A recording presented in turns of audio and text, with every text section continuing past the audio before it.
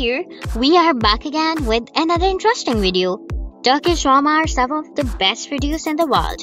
American-based streaming service Netflix has announced to open its office in Istanbul and has a great catalog of Turkish series and movies that's grown in 2020.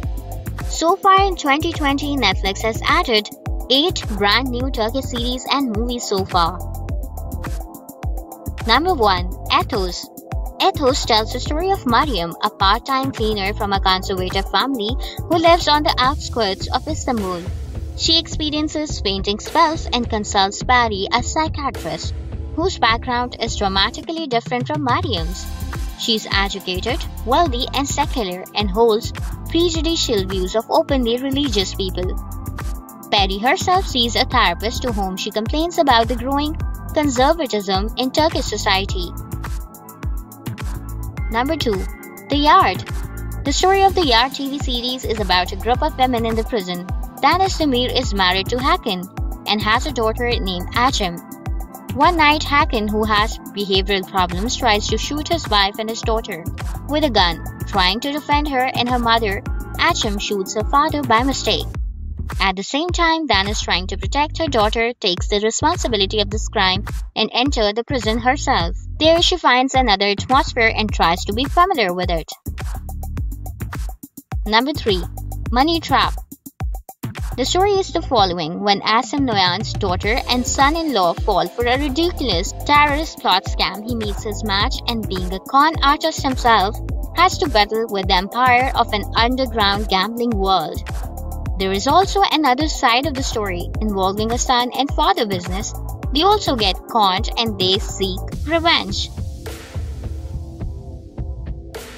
Number 4. Brother in Love. After a series of lies and misunderstandings, Aykut, straightforward craftsman, finds himself in the middle of the wedding plans with Gulash, an insurance broker. The problem is that Aykut is marrying with his fiancée Nurhan a week later, whose family could kill him if they know the truth.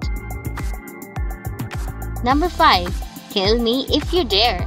Kill Me Darling is the story of a couple who decide to kill each other.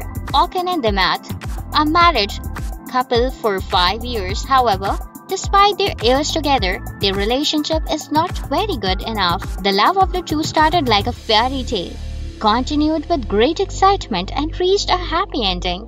However, as their lives began to become ordinary after marriage, that sense of excitement within the couple began to die.